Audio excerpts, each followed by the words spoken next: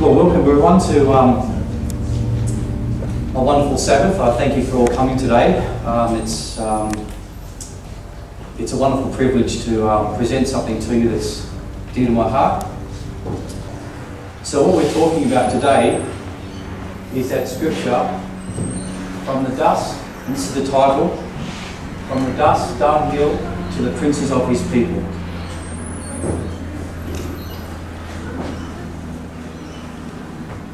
And you can see some people here.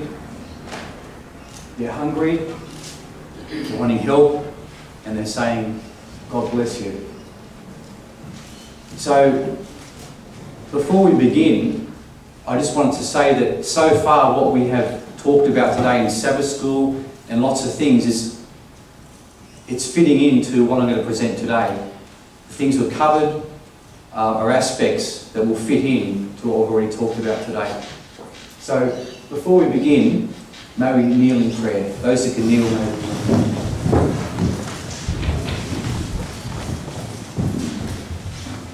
Dear Heavenly Father, as we come before you, we just thank you for your dear Son that you gave to us, that you're able to set the captives free.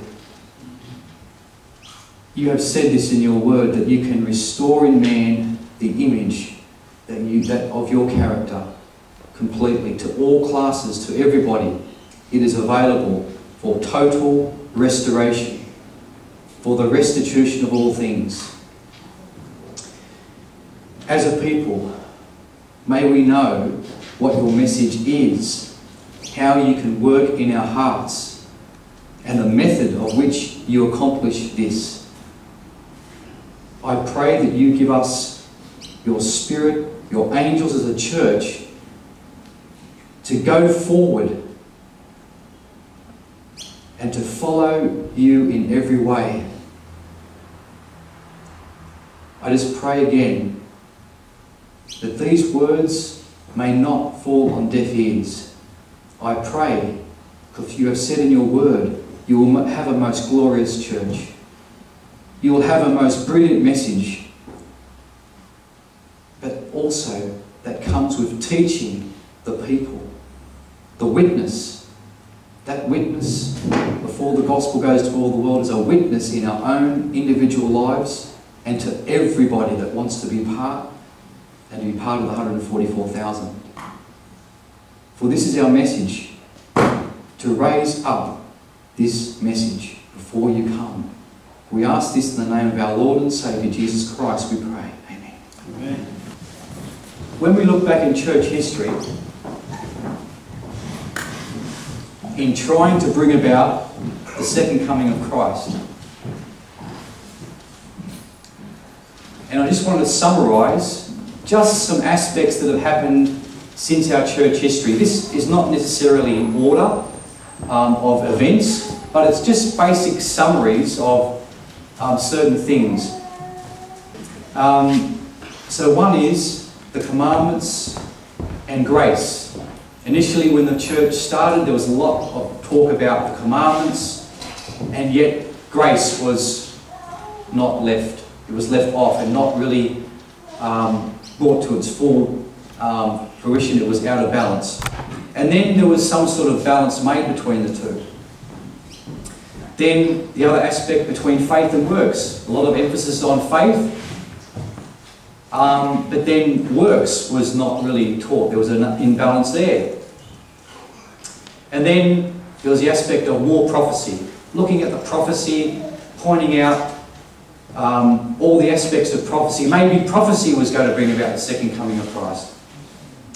And then the sanctuaries. There was a study and studies in relation to the sanctuaries, that Christ is in the heavenly sanctuary, and there was an importance that, yes, we've got to put our importance in the heavenly sanctuary. Christ is up there, but then people said, but we are a sanctuary. And they said, well, the health message and so forth, we are a sanctuary. So then the message became lopsided again. So, but the importance is, yes, there is a sanctuary in heaven, and we are a sanctuary ourselves. God wants to dwell in us. Number 5 was exposing the beast.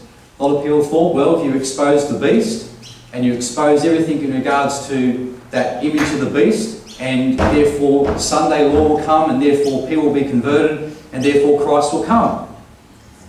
So I know a lot of people, maybe about 20 years ago, they were talking about this, a lot about Christian liberties and how the church was robbed with Christian liberties through the beast power, through the Roman church, and they put studies, they put pamphlets together, they put aspects of Daniel and Revelation, but there was not a balance to the character of Christ. That wasn't in it. They didn't want to know about that. And so therefore, their light went out.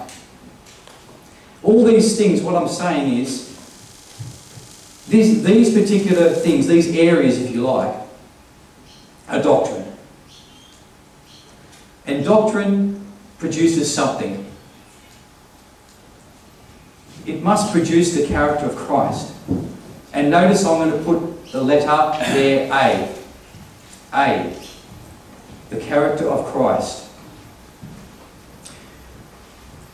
So the purpose of doctrine is so we can surrender our will so God can fully, completely work in us, is the true purpose of doctrine. Now, next thing is B. The question is B. How is the character formed in the church? Okay, so if people, remember those 5 areas? People were trying to work out that maybe Christ has to come. If we just study those areas, we study doctrine, then Christ has to come. Okay, so people might have an understanding, okay, they realise that, and all that, their hopes in that area of producing doctrine has gone nowhere. And so therefore, they say, okay, well, Christ, I can see now Christ's character must have to be in these people before he comes. The next question is, they must say to themselves, how is it formed? If you know, therefore, Christ is going to come, then how on earth is that character going to be formed in the church? What is it going to take to make the saints perfect in Christ? What is it going to take to be like Christ in every way?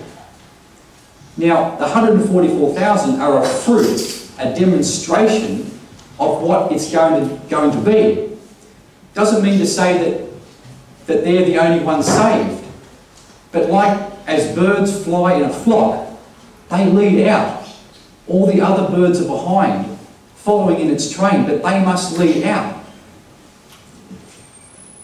So what I wanted to do is I'm going back now to 1997 when I formulated the 12 key principles. Now this is not a full, complete study in relation to the 12 key principles. It's only a snapshot because I want to bring other things in with this as well. But this is just a snapshot in regards to the 12 key principles.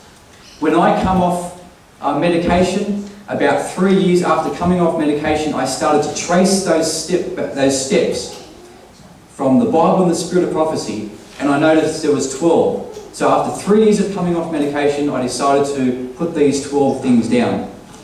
I've been off medication somewhere about 17, 18 years now. Okay, so the first one is hope. Most simple. These things are very simple, yet profound, and they're deep.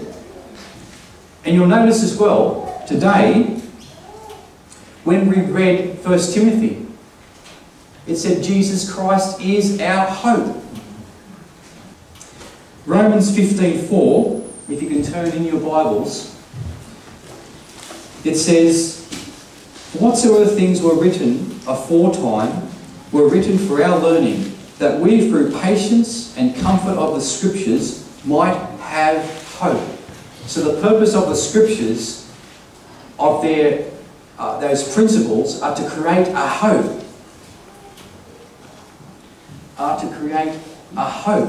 Now, that means that if someone was on medication, knowing that there is a scam in regards to what is actually happening, they can come off. People that are the poor and needy, that want to get their lives in order, that have no food, and so forth, there is a hope for them. There is a hope for us in the church.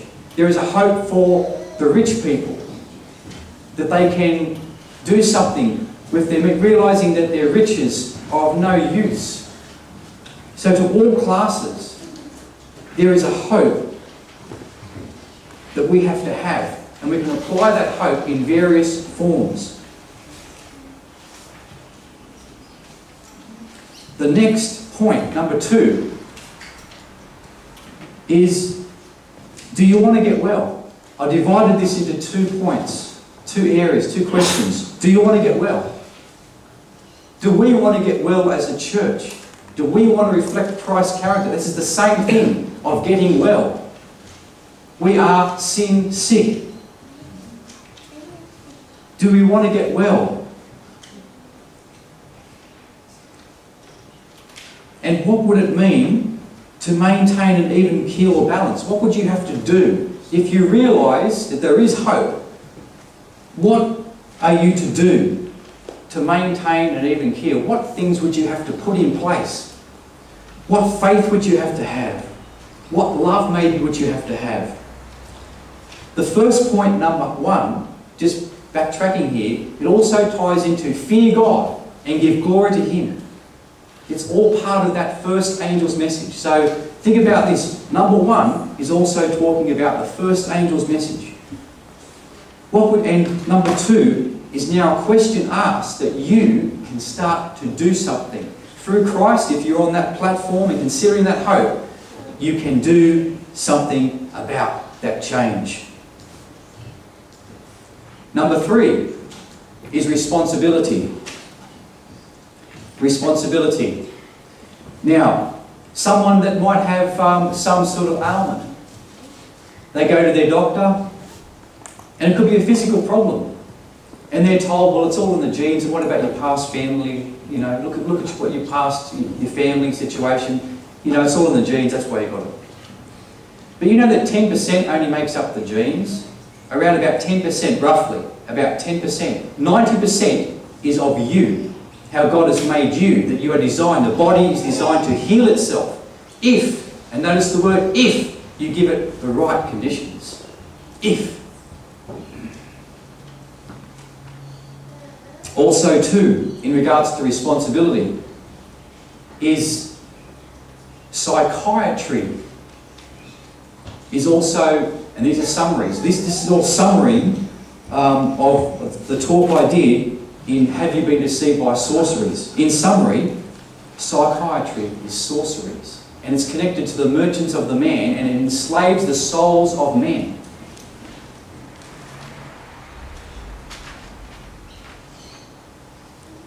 I'll show you a slide after these 12 points in regards to this. Some foundation was started, the American Psychiatric Association, and I only found this out about 2 weeks ago. It started in a particular year of our Advent message.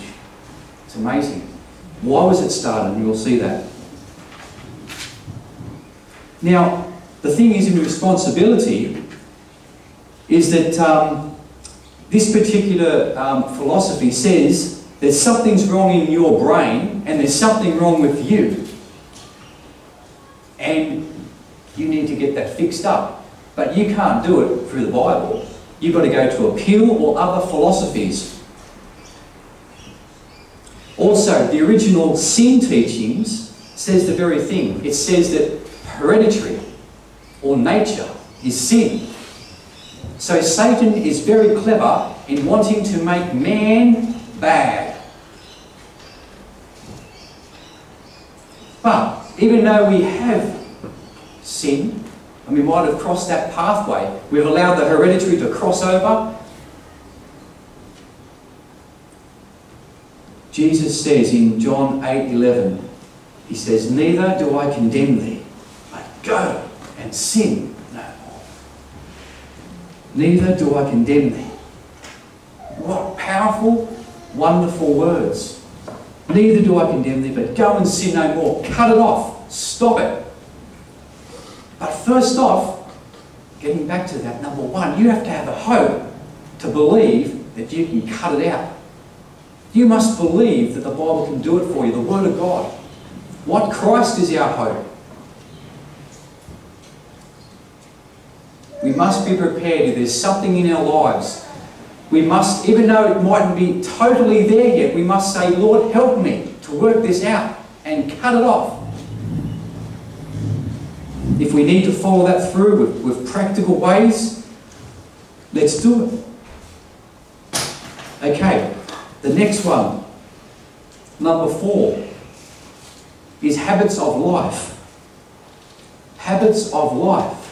After we are on that platform of Christ, whether we like it or know it, we have our 5 senses, and things are being laid down in our brain, mind, whether we like it or not. The things we watch, the things we don't watch, the more time we spend in the Word of God, the more prayer, because we have our will. We have a will. And we can choose this or that. In 3:14, it says, we are to form habits of thought that will enable us to resist temptation. We must learn to look upward. So here we have this situation that we have to form habits of thought that will enable us to resist temptation. Habits of thought. If there's a problem, whatever it is, we have to realise there's a problem and say, Lord, help me to form a new pathway, and He will allow this new pathway to be written in us. This is what's physically happening, whether we like it or not. Even science says the same things, which backs up the Bible and the spirit of prophecy. People that are just not even Christian-based from science saying the same thing. They're saying that our brain is plastic. It can form itself. It can change itself. Now think about it this way. If I have a grass field, and there is no tracks in it, it's just grass. If I keep on walking down that pathway, what happens? There'll be a track, won't there? How big would it be? Probably small, enough for your feet. And initially there might be just a hole and then grass, whole grass, but eventually it becomes a line of mud, doesn't it? And then if I wanted to think, oh, well, there's something down that pathway, you know, you keep on going there more, and therefore you think, okay, I might get my quaddie out and sort of drive down that. And so therefore there's a big more of a dirt, you know, it's a bigger track now, you can see. And then, you know, you've put some sort of, you know, established some things at the end of this track, some infrastructure and so forth, and you continually go there readily. So you think, I need to tar this, I need to put a decent road so we can drive our car down now. And so the track that was nothing turns into a road, right? But you know what? If we continue on, that road will turn into a super highway. If we continue on, that's what I'm saying, if we continue on a pathway, if we are to form habits of thought that enable us to resist temptation, we must learn to look upward. As we do this, we are creating a super highway in our brain mind. Now, the most interesting thing is, the old habit pattern might still be there. It might only just be a little tiny little thing. But as we build the new pathway, that little tiny thing that caused us so much grief, now we can start to identify the experiences that we're starting to have. And these are experiences of righteousness. Righteousness. Righteousness comes from right thinking. So therefore, that's how we are changed moment by moment. We need a method of how Christ can work in us. It's one thing to say, yes, we need the character of Christ. But secondly, as I said, how is this going to take place? Okay, turn with your Bibles to, we're still on that point of habits of life. Matthew 25:9. But the wise answered, saying, not so, lest there be not enough for us and you, but go ye rather to them that sell and buy for yourselves. Go and buy. Faith and grace All these things are gifts from God. The only thing that we can do, the only thing that we have, is our will. And buying here represents our will. These people that recognise this, the wise, they recognised that they were buying. They were choosing with their will, moment by moment, and they created an experience. And that's why it says, you know, why didn't you do this? It says, why didn't you buy? Go and buy. So there was a teaching, there was an educational thing that was going on. There was something that they were experiencing. Buying is the will.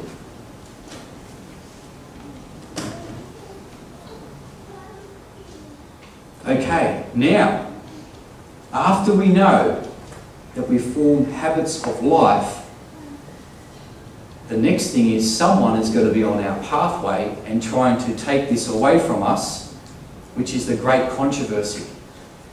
As soon as this educational system is starting to, in yourself, you're going to get opposition. And may we remind ourselves again about this opposition in Ephesians 6:12.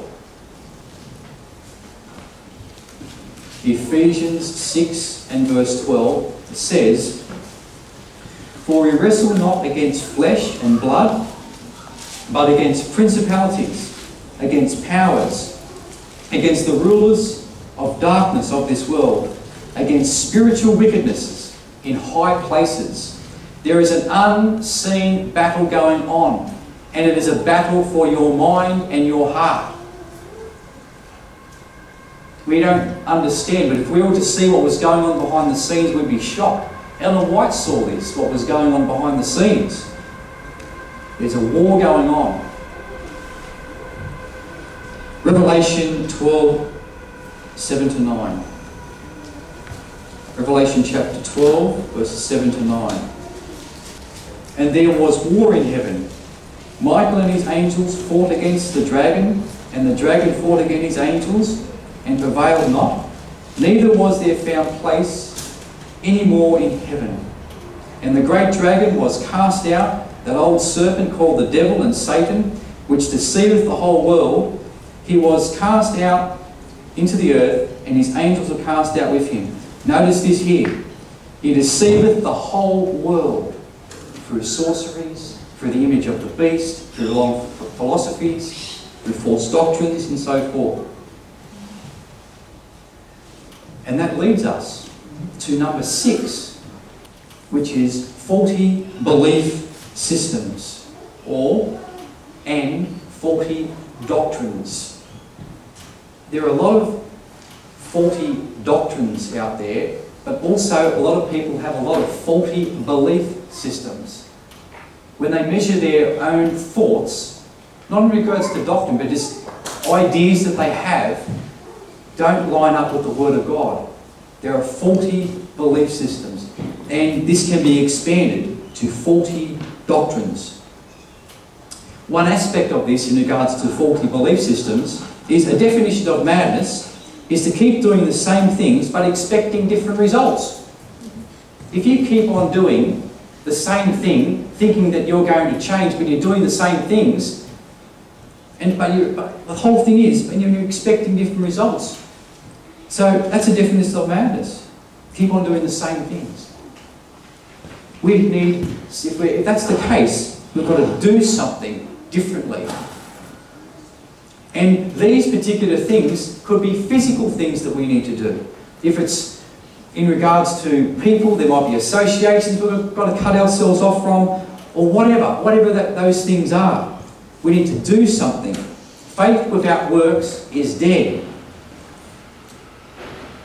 Another thing is as well, if you believe Christ's humanity was different to yours in some way, if there's some slight change to that, if you believe that Christ's humanity, that what he has, was completely or somehow different, if there's some difference there in regards to the humanity, I'm not talking about the divinity, in regards to the humanity, if there's some aspect of that, that is also faulty doctrine, faulty belief systems. Therefore, you cannot completely have a victory. Okay, number 7 is present truth. Present truth. It talks, in regards to present truth, is what is the Bible focused on, which is present truth. In regards to the focus. Now, there are a lot of, this is what we were talking about today in Timothy.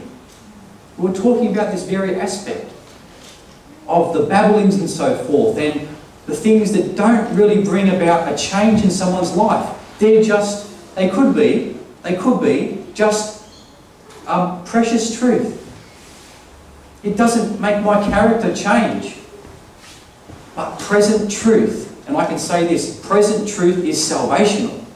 Present truth is what we need. Turn in your Bibles, please, to 2 Peter chapter 1 and verse 12. 2 Peter 1 and verse 12. It says, "Wherefore I will not be negligent to put you always in remembrance of these things, though you know them, and be established in present truth." It says, be established. Established in this area. In Early Writings, page 63, I'm not going to read the whole page, but you can go home and study this, but I want to bring out 2 aspects of this, and you can look at this yourself. She says, there are many precious truths contained in the Word of God. Notice, precious truths contained in the Word of God, but it is present truth that the flock needs now. I have seen the dangers of the messengers running off from the important points of present truth to dwell upon subjects that are not calculated to unite the flock and sanctify the soul. Satan will here take every possible advantage to injure the cause. But notice this, these are the subjects. These are the subjects, Victor, when you were talking about last week, the 3 angels' message that it comprises of. But such subjects as the sanctuary, in connection with the 2,300 days, the commandments of God, and the faith of Jesus, are perfectly calculated to explain the past Advent movement and to show what our present position is, to establish the faith of the doubting, and give certainty to the glorious future. Notice this, these have I frequently seen were the principal subjects on which the messengers should dwell. Notice that, she frequently seen. She just didn't have, sometimes, like in this aspect, she was frequently shown. That's what I'm saying. Education is something that we need again and again. Why did God instruct her and show her frequently? Frequently seen. These were the principal subjects. In regards to the faith of Jesus, original sin teaching destroys this aspect of the faith of Jesus. Okay, number 8. What do you think 8 is? 8 laws of health. 8 laws. Now, 8 laws of health. It was also summarised as New Start. A lot of people can talk about, also called the 8 doctors as well. Now, in these 8 laws, we have one thing I want to bring out, was nutrition deals with the N of New Start. Now, with nutrition, it's a matter of looking at things. Are we having things in their whole complete state? Are we having a part food or a whole food? You know, are we having all the add-ons? Are we having things like margarine? Even Nuttalex is the same as margarine. Are we having good oils? Are we having our Celtic salt instead of table salt? Are we having good water? Are we opening up our windows when we're in the bedroom, like, you know, to sleep? I'm an electrician and I put fans in people's bedrooms, and I can tell you, probably I'd say 1% of people actually have their windows open, even cracked open. The air in bedrooms are so toxic. They're worse than the smog outside. So the air inside someone's home, if you don't open up windows, if people don't have windows, that air is just circulating again and again. You would probably move, I don't know, 3 or 4 times that amount of air through your lungs in a room, an average room maybe. If you don't, so the windows, even in winter time, if you can, crack it open. In summertime, when we have the air conditioners on when they're hot, we still open up our windows. Because that air conditioner is not pulling, like a split, is not pulling air from the outside to the in. It's only recirculating in the fan that's there. So these are the whole things. It's the air that we breathe is very important. And a later study of that is that there was a Dr. Pateko in Russia that noticed that people that were on their last legs developed asthma because in their last legs they started to over-breathe and that caused asthma. So the Pateko method is if you actually change your breathing and learn how to breathe properly through your nose, then you can eliminate asthma. Things are very simple. And there are actually, people do that here in Australia and various places. They teach this sort of thing. Okay, so after now people have a health message, now they start to see that there is some sort of purpose to life. Now they start to see that life is more tangible, that they've got this hope. They're realising, they're studying about where they are in time and what Christ wants to do for them. And they're starting to get feeling better because now they're into the health message and so forth. And now they start to realise that they have a purpose to life. And the next question they might ask themselves, which was said here today, they realise that they are saved to serve. That's our true purpose to life. We are saved to serve others. Number 10 is follow your conviction. Individually, now people might start to see where they are, who they are in Christ. They might start to see that they don't have to be controlled by another person or another system and so forth. And they start to work out their own pathway, if you like, with Christ. And so they follow their conviction. A lot of the times when gifts might be tried to be established, it mightn't be recognised. You might have an impression that that is the right thing to do. If I relied on other people to try and encourage me, I tell you I wouldn't be here today. I wouldn't be presenting this today to you. But I had to follow my conviction because the people that I did speak to about this and the people I got results with did blossom. There are aspects that there's people that we know, Fiona, that we've helped. There's various aspects. And I utilise these 12 points. And I find out what that person needs. If the person's not Adventist, I don't, put this out in a big study. I just, in my mind, I go through and say, okay, that person needs some whatever, and I'll work that out. And then eventually, I hope that they will learn about this. So follow your conviction is most important, that you've got to follow what God wants you to do. If you believe it's truth, you need to follow it individually because God's got a purpose for you. And number 11 is this will produce your gifts and your talents. So therefore, individually, God wants to reveal to us individually what our gifts are, what our talents are. We might know yet what they are. But God wants us to follow our conviction, see what gift it is. And if we see a gift, something, an aspect of the church, whether it be healing, whatever it is, hospitality, administration, we need to encourage that gift. Encourage it by just a simple word, whatever it is. Encourage that gift. Because if we do this, then this will create number 12, which is the true body of Christ. The true body of Christ. So from hope all the way through to number 12, to the true body of Christ, there is a lot of aspects in regards to the true body of Christ.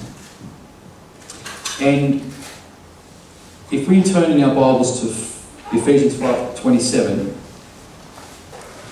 that he may present it to himself a glorious church, not having spot or wrinkle or any such thing, but that it should be holy and without blemish. This is a very tall order. You know, in my own life, I know that I fall short of his glory. There's certain things that we're totally wanting to change. You know, I'm not standing here saying that I have a right, because I have not.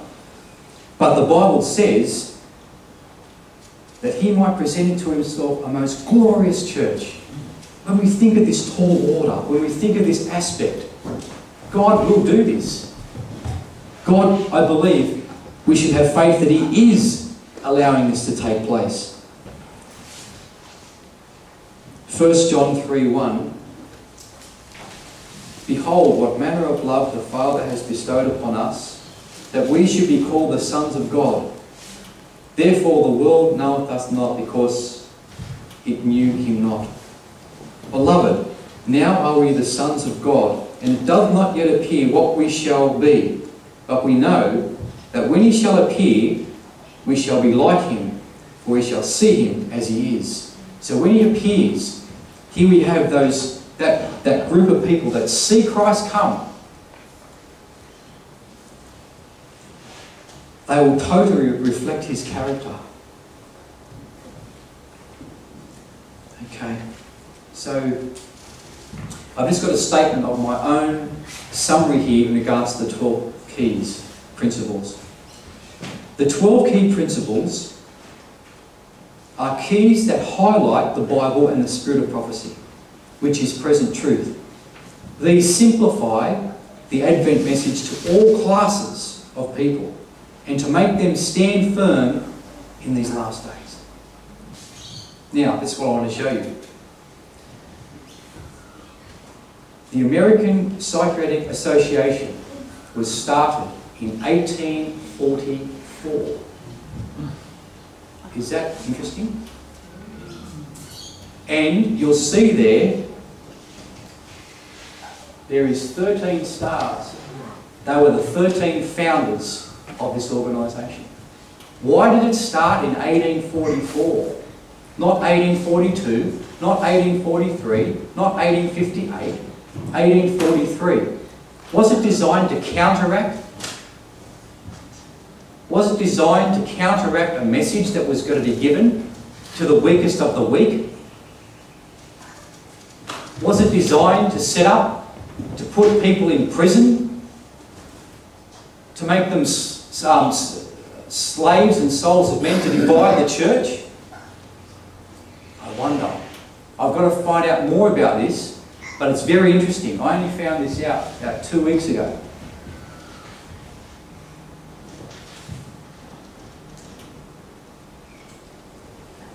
And there's that statement again. Okay, in Psalms 113 verses 7 and 8, it says, in summary, takes the poor out of the dust, the needy out of the dunghill, and it talks that the princes of his people is the 144,000.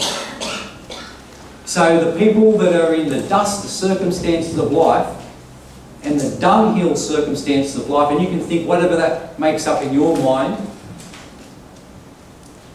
these people become part of the 144,000. So therefore, there has to be a message that enables people to stand and to allow them to have their voice. Their voice needs to be heard. Now notice this question here.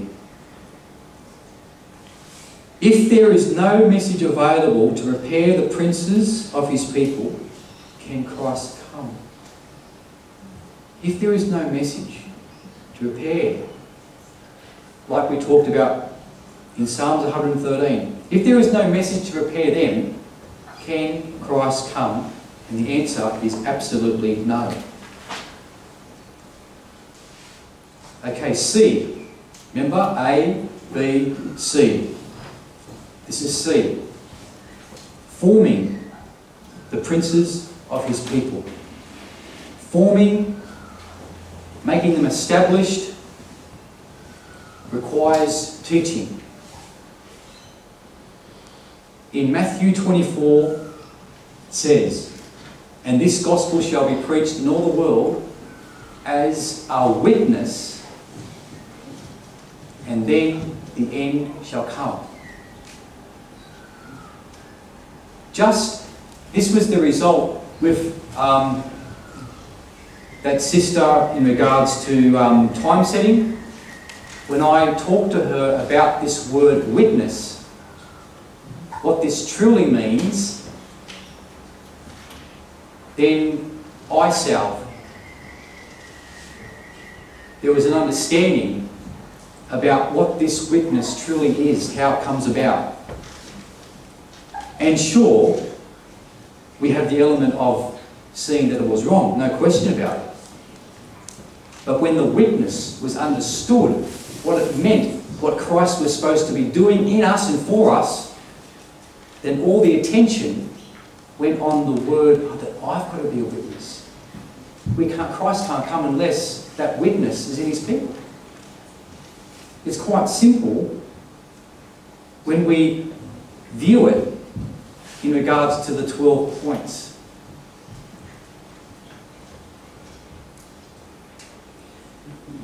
In Daniel chapter 12, Daniel chapter 12 and verses 9 and 10. "And he said, Go thy way, Daniel, for the words are closed up and sealed to the time of the end. Many shall be purified and made white and tried, but the wicked shall do wickedly, and none of the wicked shall understand, but the wise shall understand." Notice this. Something is going to be closed up to the time of the end.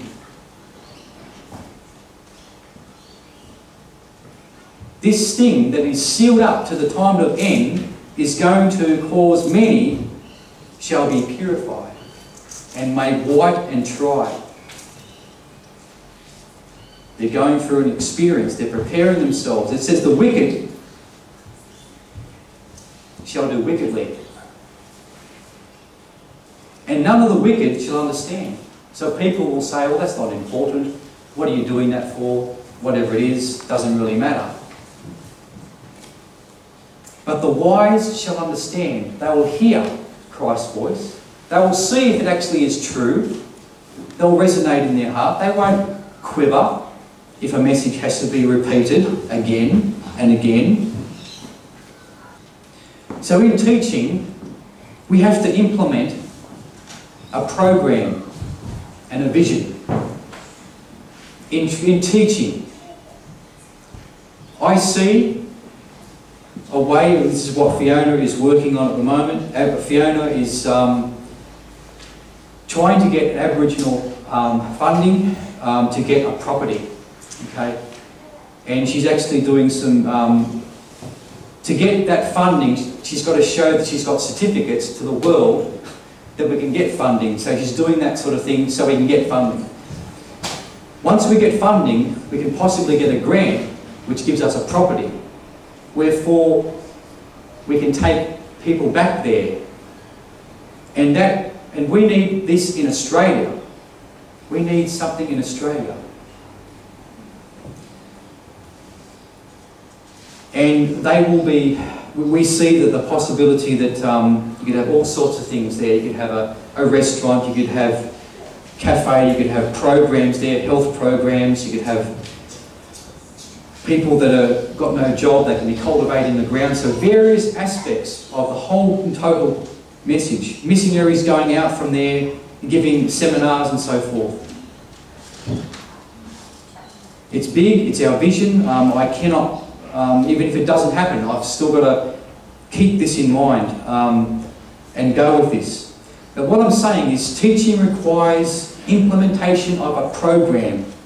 These people got well, these people become the princes of the people. They weren't just changed like that. They heard, they understood, there was something that was given to them. There was a message. So there's strategies. Number 2, there is strategies. And the strategies are a method. The strategies are repetitions of how we can be changed. When we went to school, we learnt the ABC. How did we do it? Most of us probably sang the ABC over and over and over again, so we know it's in our mind. So likewise, when we're hearing a method of how Christ works in us, we need to hear it again and again, this way, aspects here and there. And that's why I'm saying, in early writing 63, why was Ellen White showing that? Frequently seen. She was frequently seeing something that we need to go over, those present truth subjects. And of course, there's outcomes. Outcomes is Christ's character. And the resources would be the Bible and the Spirit of prophecy. And anything else that would support the Bible and the Spirit of prophecy to make it real and credible. Evaluations would be to checking and improving to see if it's right, seeing how we can change, and seeing how we can go on further and further. Now, remember,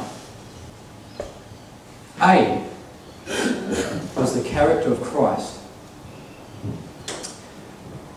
To backtrack, if people don't realise that this, is important,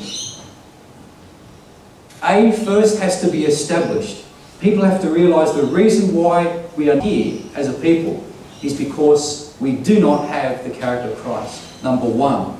That is our first platform to even consider. Not that we need something else. Yes, doctrine supports it. Yes, as we go, that's fine. But we have to at least come to the acknowledgement of this, that we need the character of Christ. Now, if we realise that, so if you're stuck on the first 5 areas and you don't see A, then the problem is that you will not have an experience that will enable you to hang on. Okay, now B is how is the character of Christ formed? So people can say and they can preach and they can say, yes, we need the character of Christ, but unless we're teaching and sharing how is the character of Christ formed in the church, then that's the next deception. See, the whole thing is, over the years, as I was getting at, Christ is trying to get it through to us that we needed to see the light, that we needed the character of Christ. But people can be preaching that, and what I'm saying to you, if you don't understand that the message has to go to the weakest of the weak, and you hold just to A, can Christ come? No. So, B is how is the character of Christ formed in the church. C is forming the princes of his people. Now, the whole thing is, what I'm getting at is that, and this was only revealed to me probably in the last year in regards to this, is that if we're in a church and we've come to the light that only we need to develop the character of Christ within the church, and that's all we do, then that's not going to bring about the second coming of Christ.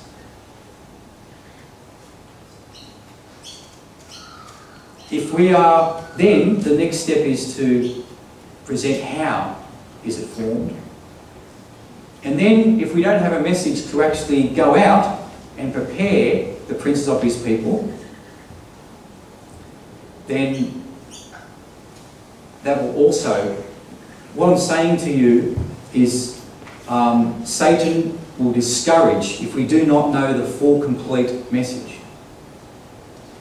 Because if that is not presented and not given to the world and allow them to be the 144,000, then Satan will have us.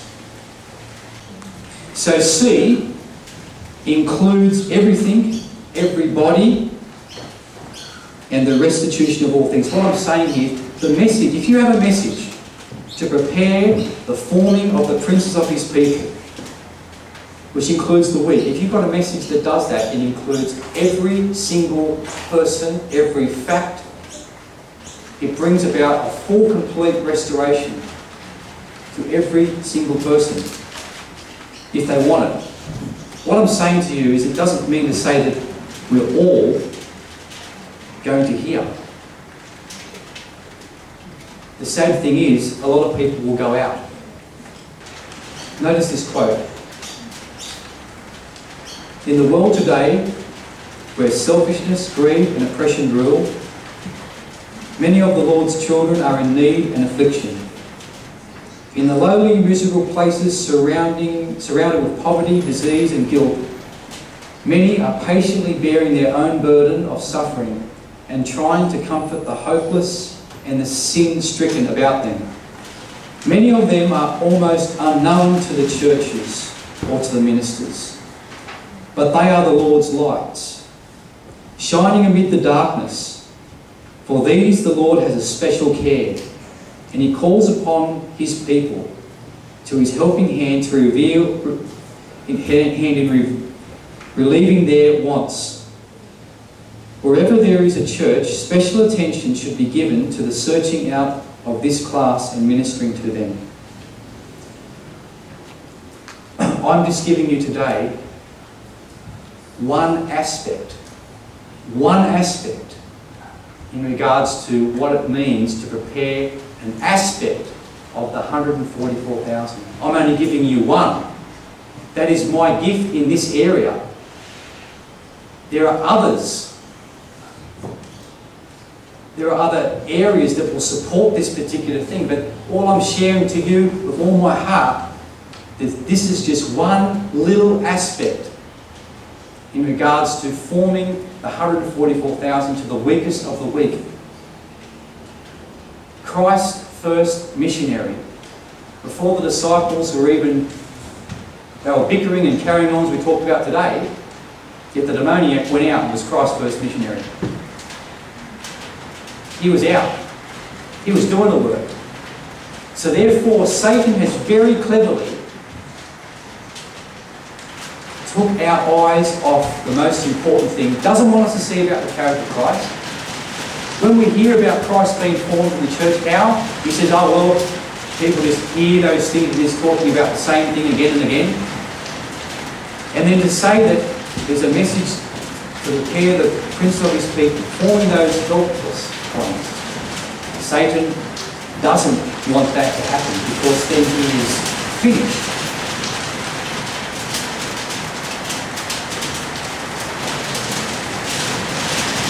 I hope today, at the conclusion of this meeting, I pray that you'll take something from this time.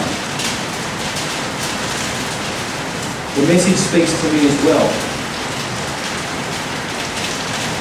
And may we consider these things of how Christ works in our lives, in areas that we can study, how we are to do it, where is the message going to go? And the Lord's hands reign upon the earth.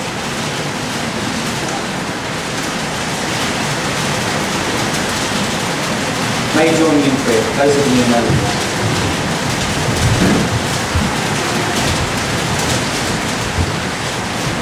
Dear Heavenly Father,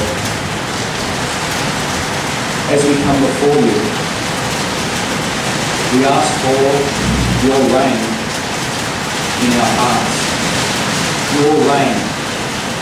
As we consider to put all these things away that are severing our experience, may we have a hope. And we consider to put these things, whatever it is, away that is severing our relationship with you. Whether it be the imaginations of our heart, the imaginations, the things that we listen to over and over again, the wrong voices. May we listen to your voice. Help us to prepare those people for your coming. For this we ask in the name of our Lord and Saviour, we pray.